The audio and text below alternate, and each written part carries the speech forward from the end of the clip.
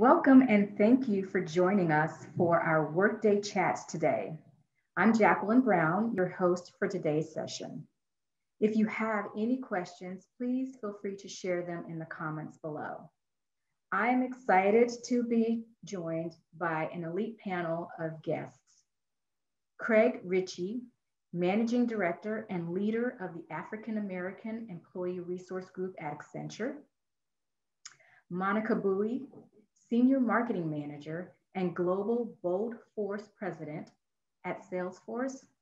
And Mamta Suri, Senior Manager of Software Development and Global Liaison and Chapter Lead of Dosti, South Asian Friends at Workday, Employee Belonging Council.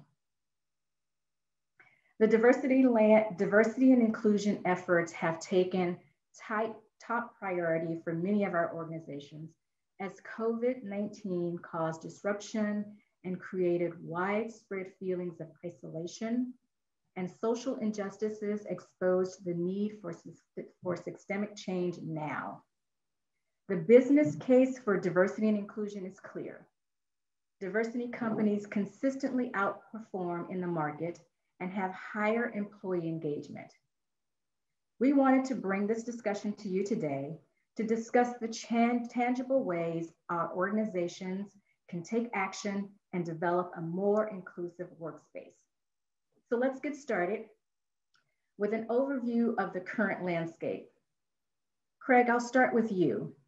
Where's your organization currently in its journey, and what trends are you seeing externally as it relates to diversity and inclusion in the workplace?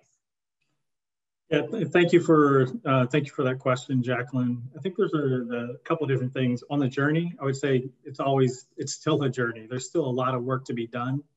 I think we've, from the leadership of, Julie Sweet and Ellen Shook, we've definitely, not only as it comes from gender, but in Latinx and African American, we've taken huge strides to kind of set that agenda within the marketplace, and we're getting noted for that.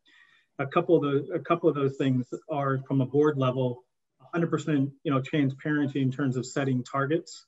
So we're increasing the amount of women within leadership roles, the amount of African Americans in leadership roles, and the amount of Latinx. I think that's something pretty groundbreaking as a whole in terms of setting that agenda. But we're also looking at internally, what are the things operational, like mentorship and coaching, and how do you make putting the constructs in place that allow people to open up and be themselves when they come to work, and developing those safe spaces.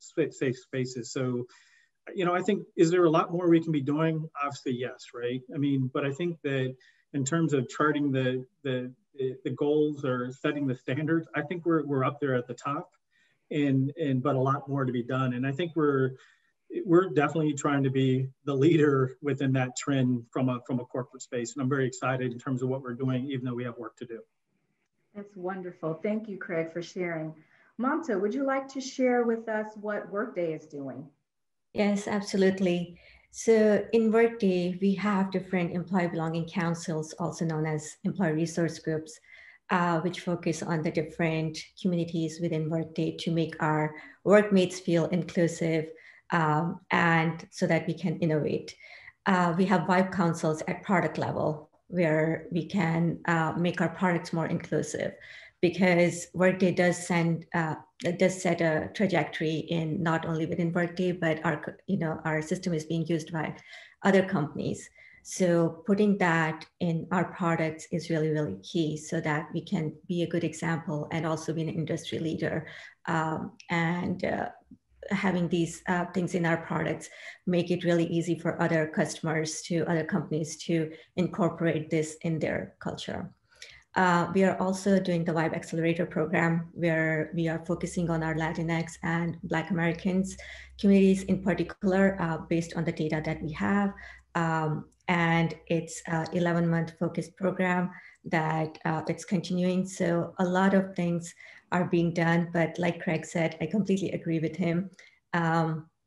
It's a journey. It's never the ending point. It's how much can we do to make sure that we're all being inclusive, we're all being, we have equity in place, and there will always be gaps. So our our idea is to always look at those identify those gaps and fill those gaps, so that, you know, we can all work together to make this industry a better and equitable workplace.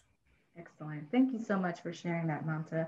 Monica, will you share with us what Salesforce is doing? Yes, and hello everyone. I am honored to be with you all as well, and echoing what my panelists just shared as well. We are still on our journey as well at Salesforce. But some of the things that we've done most recently, we just released our annual report to share some of our goals towards equality.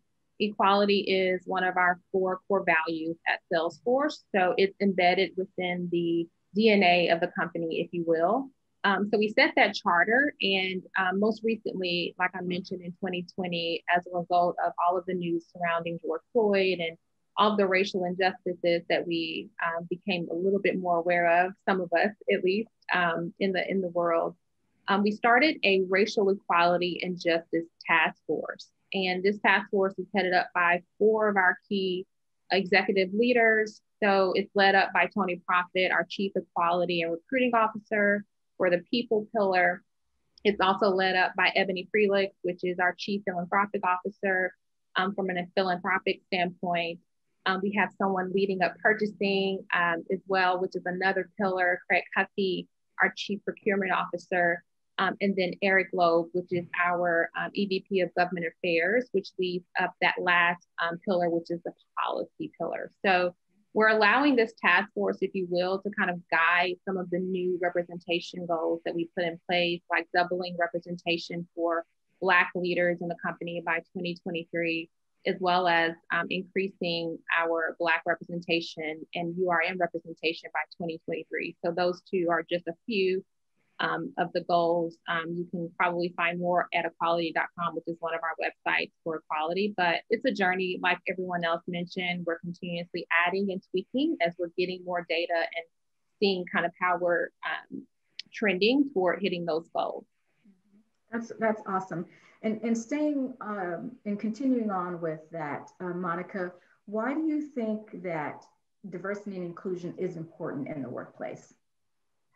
Yeah, so without sitting here and taking over the whole hour or time that we'll be together, it is important for a number of reasons. Number one, innovation is key, right? In most of our companies and the space that we work in is technology. And so creating things that are going to serve the workforce or serve the societies that we live in, we need a workforce that looks like the society. That's, I think, key. You really can't serve anything unless you reflect what you're serving.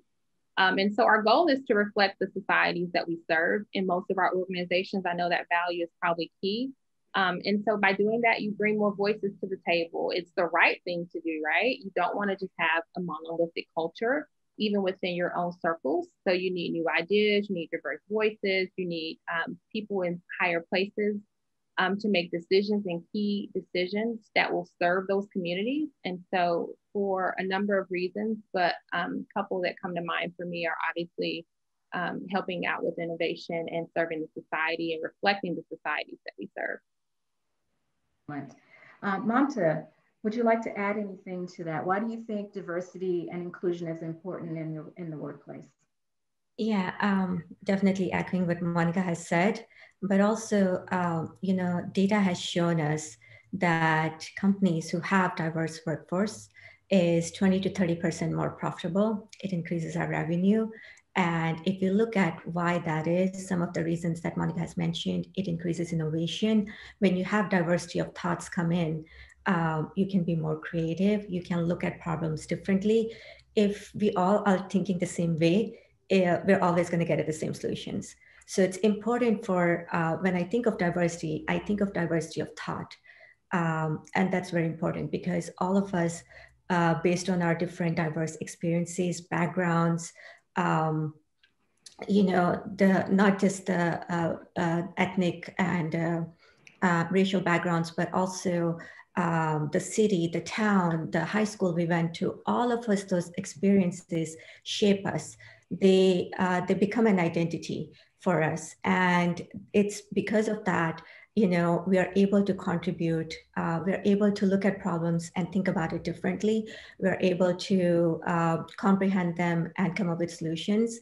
And it's that synergy, it's that collaborativeness within the team where we can actually make those innovations, we can move things quicker, and we can really, add a lot more to this world, for our children as well.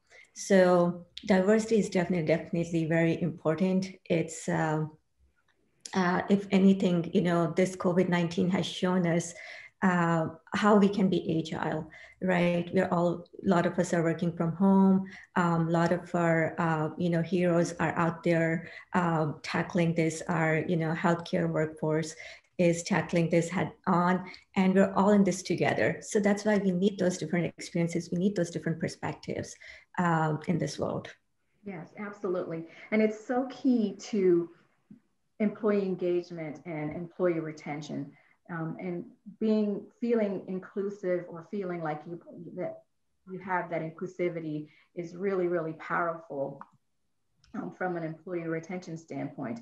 And so it really becomes an important element of what companies need to focus on. I'm sure that in the course of your businesses today, all of you are right now part of employee resource groups or employee belonging councils. How have the employee belonging councils really shaped organizations throughout this diversity and inclusion timeframe? Greg, let's start with you. Yeah, I'll tackle that one. I mean, I think they've been they've made a huge impact in terms of shaping our organization. Because when you look at, kind of going back to the last question a little bit, is that number one, we have to reflect what our clients look like. And then I think the employee resources groups are a huge component in terms of from a recruiting, from a retention, and getting the right skills and capabilities within the door, but also getting them to serve our clients. And then, obviously I see that as my role as the executive sponsor for the African American ERG, but in my other head, I actually run the whole Midwest strategy and consulting business. And what we've seen is we've started to integrate, the ideas, the thoughts, and I call it getting the community together within the business. We see that when we bring these teams together, and like they said before, the diversity of thought, we make such a huge impact on our clients and actually deliver way better. Because you're just bringing all these ideas and capabilities, and the reality is, you would need diverse folks to be part of that conversation to make that impact, not only internally, but for our clients. And then last piece, I think, obviously at Accenture, being a part of the fabric of our community is very important as well. So there gets to comments around, economic equality. So I think the ERGs are the leader in terms of standing up and providing those points of views. And at times sharing things that from a different lens, that if we didn't have those in place, that lens wouldn't be provided. So just making a huge impact overall. Monica, if you would like to share your thoughts on how employee resource groups are impacting the organization. Yes, sure. So I will share from the perspective, I am currently global president of BOLDforce, which is our Black ERG employee resource group. We call them equality groups at Salesforce. I would say, kind of echoing what Craig said, it is a key thread in the culture of Salesforce, in the culture of really any company. And it really helps belonging from the standpoint of building community. So oftentimes when you're a part of a group that is underrepresented, such as the Black communities at most of our tech companies, you do find that sometimes it's hard to fit in or find commonalities or just really have a place to go and just find that community so that you feel included and valued. And those employee resource groups provide that value until I think the culture catches up, if you will, or until the employee makeup will catch up. And so what I can say BOLDforce has done for me personally, as well as the organization, is we've held a number of community discussions where we have executives present and involved and active. We have executive sponsors, like Craig mentioned, that come on board, and they're actually very active in helping us get our voices heard on the things that are important to our communities that we need to see For instance, increasing the representation goals was one that BOLDforce echoed and that the leadership team responded to. BOLDforce was also very instrumental in helping the Racial Equality and Justice Task Force get kicked off, as well as helping kind of become a feedback channel, if you will, for how we move and how we shape our culture moving forward. We've seen councils pop up from some of the other employee resource groups like BOLDforce, where we now have a channel for accessibility and making sure that our technology is accessible to everyone. So they serve a really key point of value for not only the culture and the community and belonging for your employees, but if you have a technology or software or products that you put out in the world, those employee resource groups can actually help shape those products to be better served for your clients, which I think is also very key. Awesome, that's wonderful.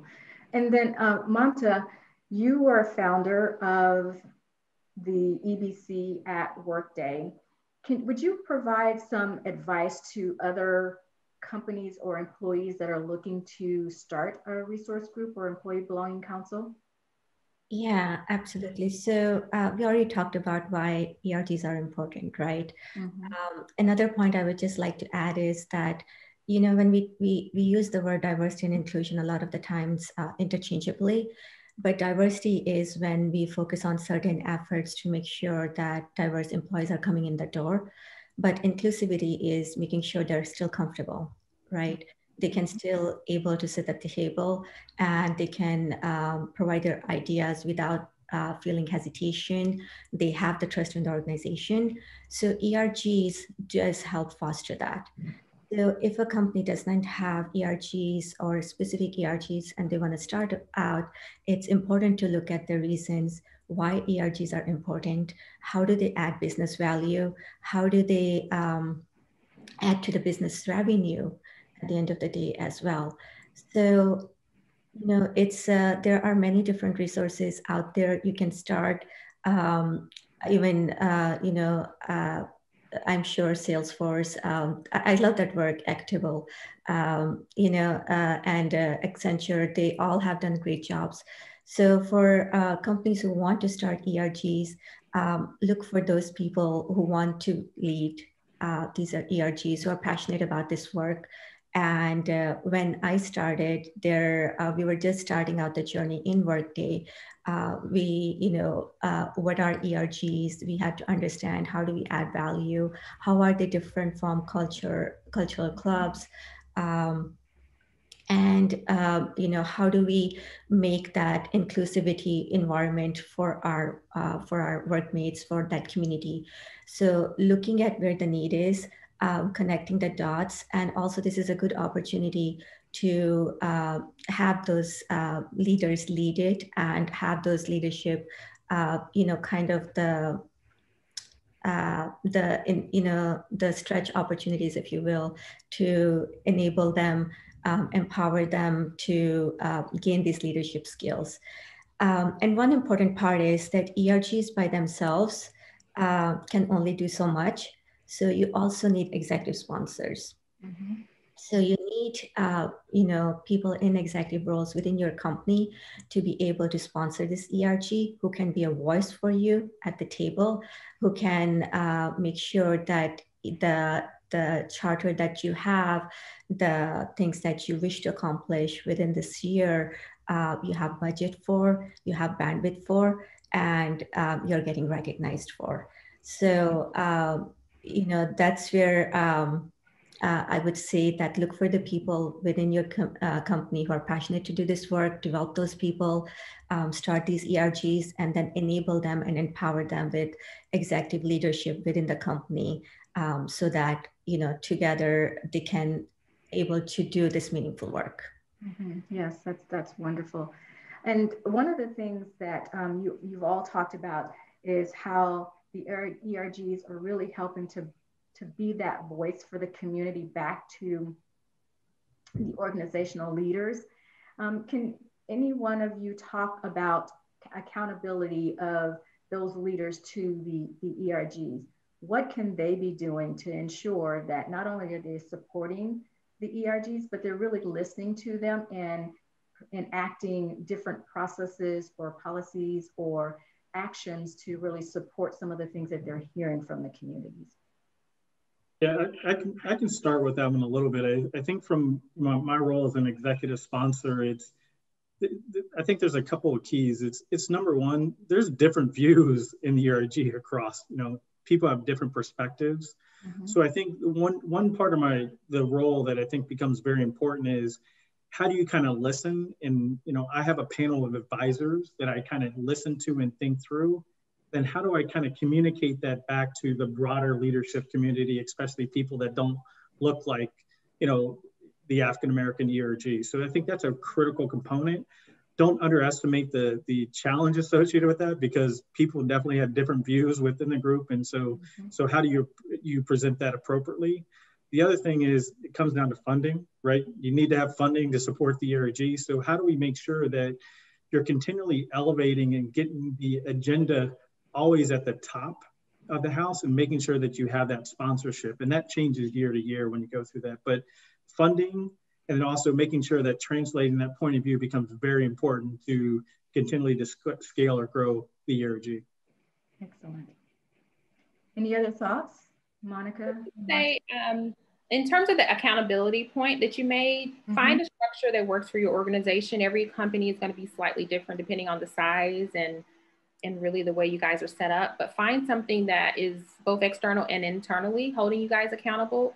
So as a result of some of the work of the ERGs, but really because we're so close in partnership with our executive leadership team, as well as our sponsors, we've developed a number of things. And one of them is a monthly scorecard, if you will, that helps managers that are VP level and above monitor their improvement against representation goals. And they get that information. Now, I don't get to see it. I'm not a VP yet, but you will be. Thank you. Yes. That data to say, okay, here's where I've made the needle move in terms of how many women I've hired, how many Black employees have I hired, how many Latinx employees, underrepresented groups, right? So you get to see internally, and this is not obviously anything we share externally, but internally we have these scorecards that those leaders get. And then externally, we do share our annual numbers so that even if they don't look as favorable as we'd like them today, we do get to see where we're trending and where we need to make room and improvement. And so being transparent, hold yourself accountable no matter where the numbers are, even if they aren't ideal yet. Holding yourself accountable by being transparent is also key. Excellent. One of the things, I'm a member of an EBC and also co-lead of the Black at Workday EBC. And one of the things that we have been challenged with is how do the employee resource groups balance allyship with providing or maintaining that safe space for the community members? What thoughts do you have? What would you like to share about the EBCs that you've worked with and how are they handling that particular challenge? I'll start with you, Monica. Yeah, so we have had a number of safe spaces, if you will, where we do hold these circles and calls and opportunities for members of the community to get together to have that safe space. Ideally, you do think there is a need to have those communities have a space just for them, but we do have, a policy where everyone is open and available to join. So even if you're not a member of that community, you can join those safe spaces and in some instances to, potentially hear and get feedback. But we do ask our allies, if you're not a member of the community of the safe space that you're joining, that you remain kind of as a listener, an active listener, and let that space be held for the members of that community who probably needed the most at that time. So that's one way. And we do encourage allyship across all of our groups. Our membership grew quite significantly in 2020. I think we went from 3,000 to 7,000 members with BOLDforce. So overwhelmed by obviously more than just members of the Black community, but really grateful that we have the allies showing up to get involved. Yes, we experienced the same thing at Workday with our Black at Workday Employee Belonging Council. Mamta, would you like to add anything to how are you and your leaders of your ERG balancing allyship with providing that safe space? I think allyship is really, really important because one thing is we have seen in these ERGs is the intersectionality, right? One, one person could be like, for example, I am a person of color, a woman, and a parent, a caregiver. So there are different roles that each of us have. Mm-hmm. So when you have allyship, and I mean, it's important to have safe spaces for your members as well, but the allyship actually gives you that platform to become more aware of other ERGs, listen to their viewpoints. It makes you actually more diverse in your thought. And I actually attend other ERGs, different events they have. And I am from the Asian ERG, so culture is really, really important. Mm-hmm. So a lot of our events are open to all of our workmates, and it really gives us an opportunity to share our culture, to share our cultural differences as well with our workmates. What are the different festivals we have? What are the different ways we celebrate different things? And it gives an opportunity to break some of the stereotypes as well. So I really like allyship, and I actually, even am a speaker at, for example, Lesbians Who Tech, and other conferences, as well as internally, because it broadens my perspective, it gives me more viewpoints, and it makes me a better person and a better leader. Excellent, great.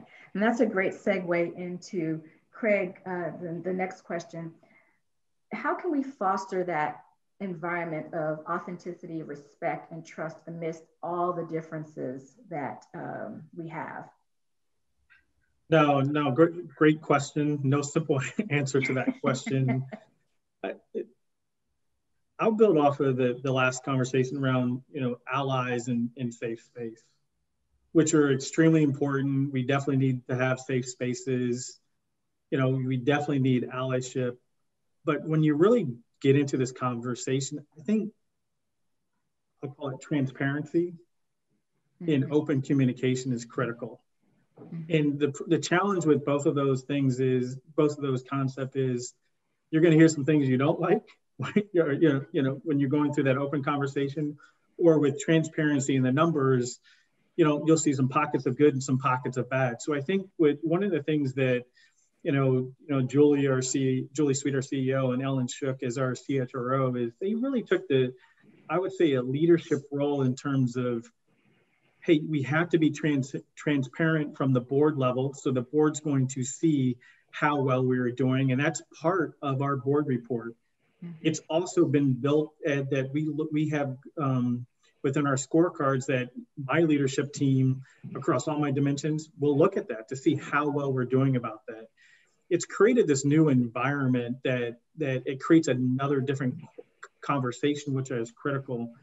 And then the second piece that I think again, safe spaces are important, but the listening becomes very important, because when the tragic events of George Floyd, which I don't want to just say George Floyd, because we can go on and the number of events. Mm-hmm. We opened up the buzz starts to happen in the ERG. And so then we opened up a space where just to have no agenda and have people to start to tell how they feel. Mm-hmm. That line obviously started off as African-American, right?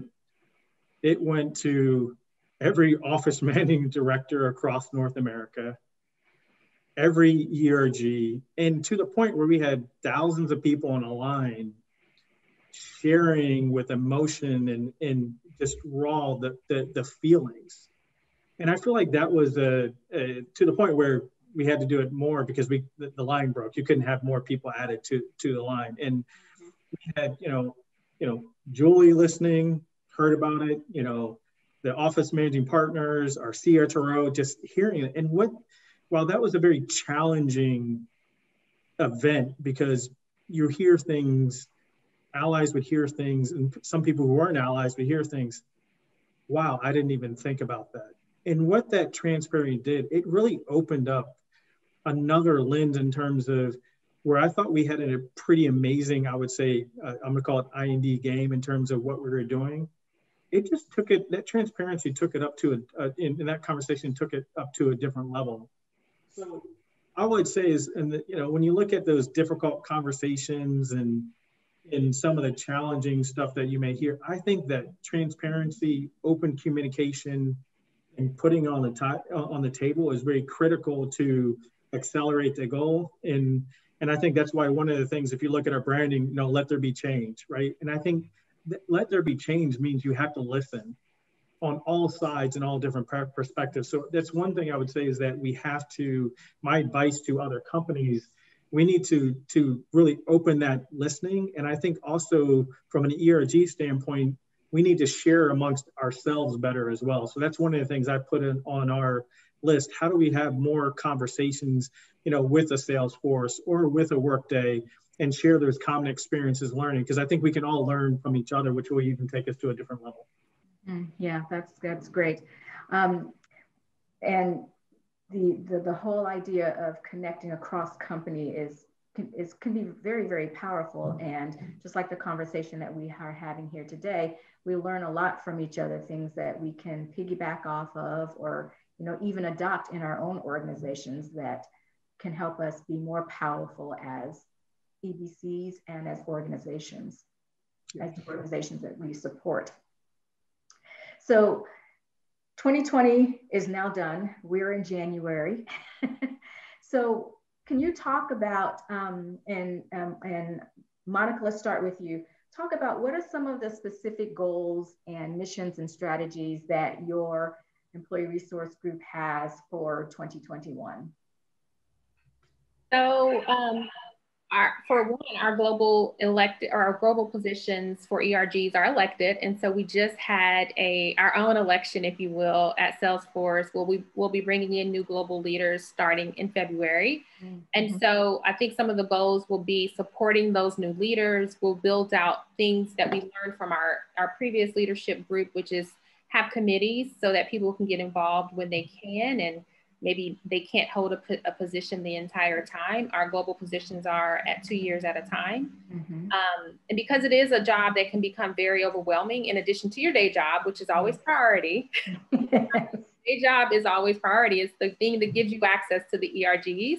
Yes. Always prioritize that. But I think I'm proud to see the new leadership that's coming on board to get involved and have more support with committees, with our executives, potentially with more ways to get involved in the community. And then I mentioned earlier the Racial Equality and Justice Task Force, which is very embedded within our equality groups. So we're looking forward to helping to increase those goals as well. As we hit them, we want to continue to set them higher to hit more.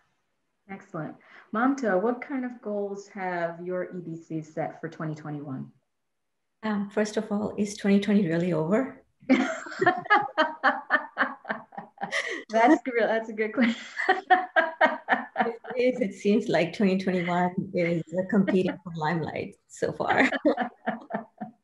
Oh, I like that. So it's definitely been a very challenging year, right, in different respects, and we have learned from it a lot. It's been a learning experience. So within our EBCs, our focus is going to be making sure that our communities are feeling inclusive. They have that level of trust. We are able to focus on the career development and talent retention. It's difficult, right? And I talked about the intersectionality initiatives, and you have all seen the reports where women have been losing more jobs during this pandemic than men.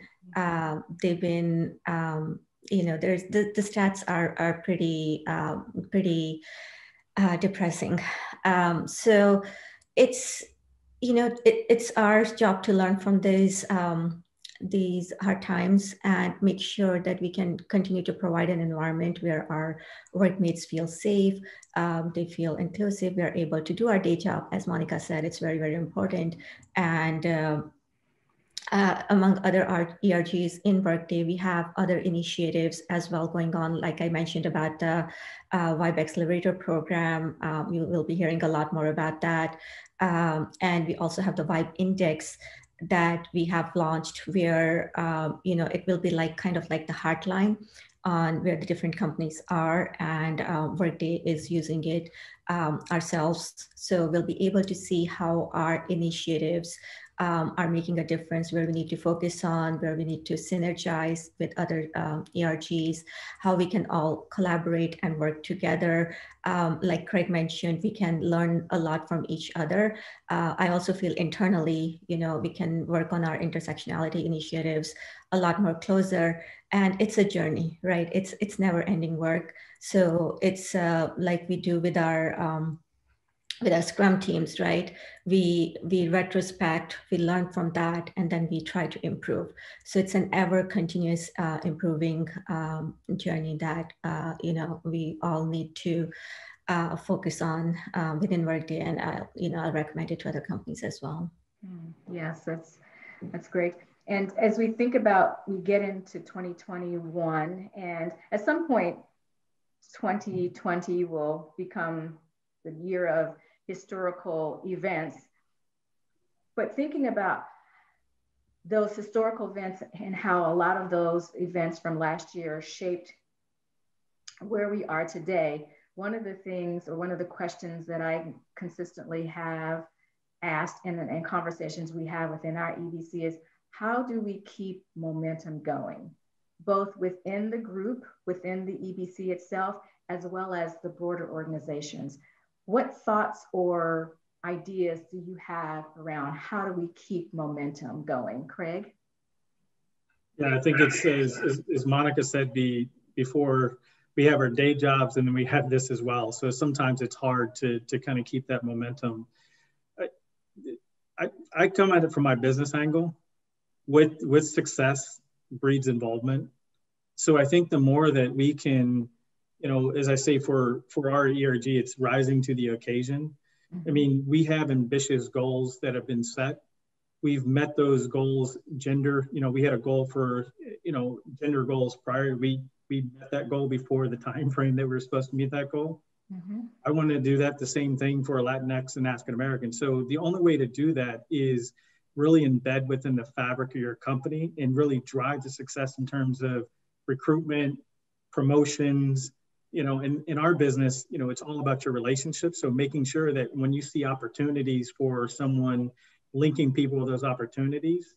And for me, when we've done that well, we get that momentum and that involvement, right? I think we have a great framework, but we have to execute in our ERG, rise to the occasion.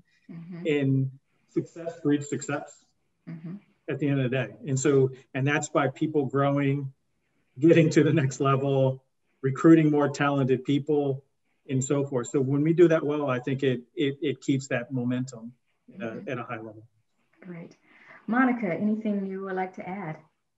Yeah, I would love to, maybe a couple of points. Number one, for momentum, I would ask executives, especially ELT members that are reports of the CEO, the direct reports of the CEO, the highest levels possible, if you will.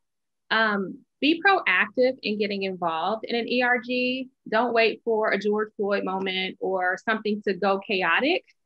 Find something to do, even if it's just one program that you're going to sponsor with budget.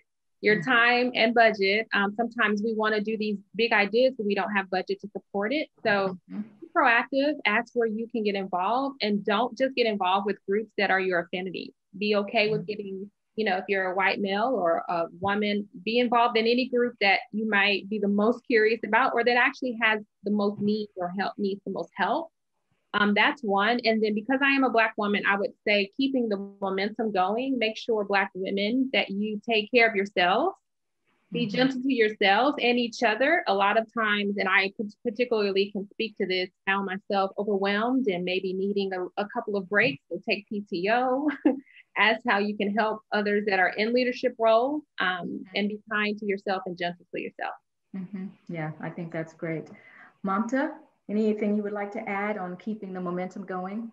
Yeah, I think one additional point I would like to add is that, 2020, for better or for worse, has shown us, the systemic challenges that we have. It has brought to the forefront these issues that we didn't used to talk about before, and, many across the, the different companies, workforce, they're now having a dialogue about this. So it's really important that we keep this momentum going. Like Monica said, like, don't wait for that, that pivotal moment, but continue to do this work. So it's up to us, each of us, to make sure that, to continue to having those dialogues, to better understand each other's viewpoints, read different articles, right? Read different viewpoints, watch different shows. There's a lot of good programming on Netflix that's, is focused on Black history. There are many programs are coming up. There is also not very well known, but there has also been Asian backlash, with this whole COVID vaccine, and then the stereotypes and biases that have come through. So just listening to different viewpoints, keeping your mind open, whether you're in an ERG or not, is really, really important, because we are a person in this country and in this society. So ERGs, we can do, a lot of good work within the company, but also as a person, like being kind to, the people you meet on the street, to your Uber driver, to the people at the grocery stores. Just think about what kind of hardships are they going through. I have the luxury of working from home, but a lot of people who are delivering our packages, who are working in the factories, they do not have those options. So keep this momentum going, both as from a diversity perspective within the company, in the ERGs, be involved, volunteer for other events in different ERGs in the different parts of the company, and also learn from this experience. Like, I'm using this opportunity to teach to my kids, what are the different things and how important it is to listen to different viewpoints. And my daughter recently has even started, her like in activism, and she's asking a lot of good questions. So we can do a lot of good things as a human being, as a parent, as a person in this world, if we just, be open to it. Yeah, I think that's so powerful. Mamta, really having conversations with your children and seeing and giving them the space to explore things, not only within their community, but also without their community, because they're the next generation. They're going to ask for things more. They're going to expect leaders to be accountable. And that's exactly what we want from them, but exposing them to all those opportunities to see differences is really, really important. So segueing into our final question, Craig, I'd like to ask you, what's one call to action you would like to share with our audience today? Good question. I think the key for me is just be involved, participate. I mean, I think there a lot of people have a lot to say, right, and provide a point of view. But it's the same thing as voting. If you didn't vote, well, you can't be mad at the result. So I think that it's a time where there's a huge opportunity for us to make an impact, be involved, be present, be bold, and to continually shape your organization to where I believe most organizations want to go. But you can't do that by just sitting on the sidelines.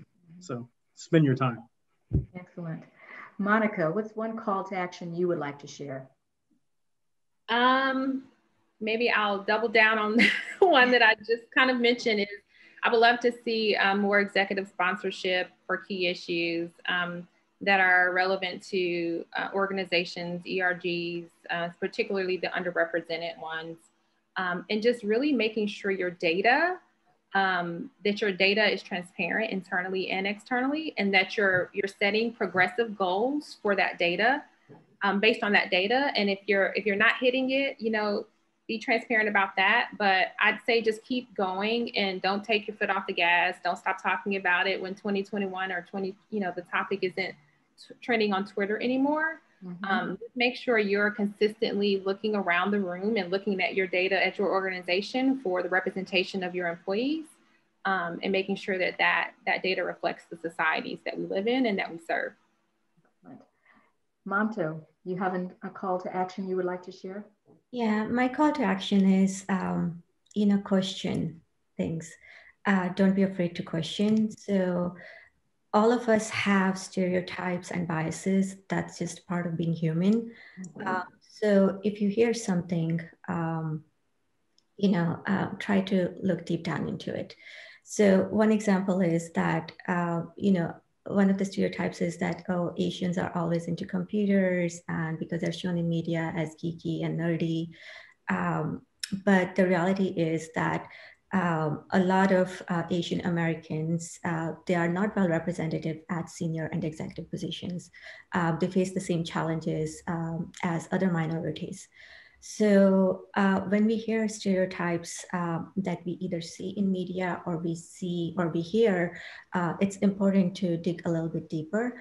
And that can help us identify our own biases.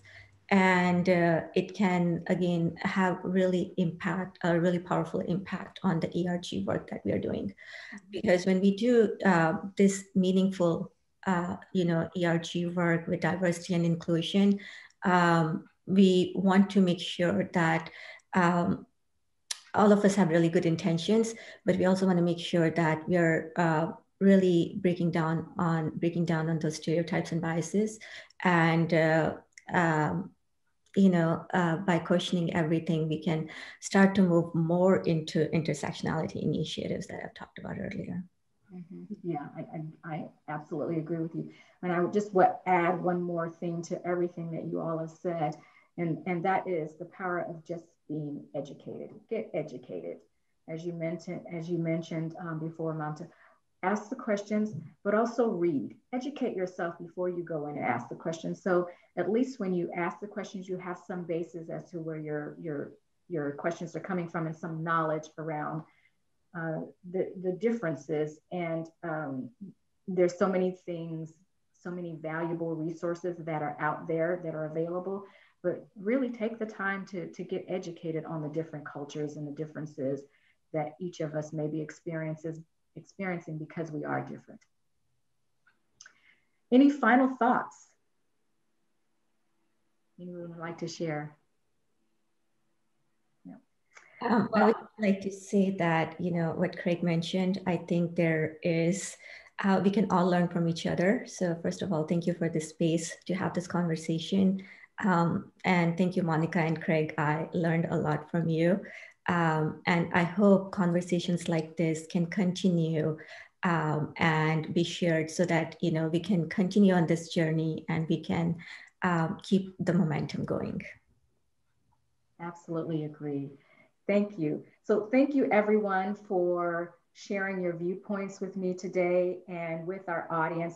Really, really appreciate your time. It's been a pleasure sitting here and chatting with you. I too have learned a lot from all of you, and look forward to hopefully spending more time and having more conversations like this in the near future. And please be sure to join us again for our next episode on #Workday Chats. Thank you. Thank you. Thank you.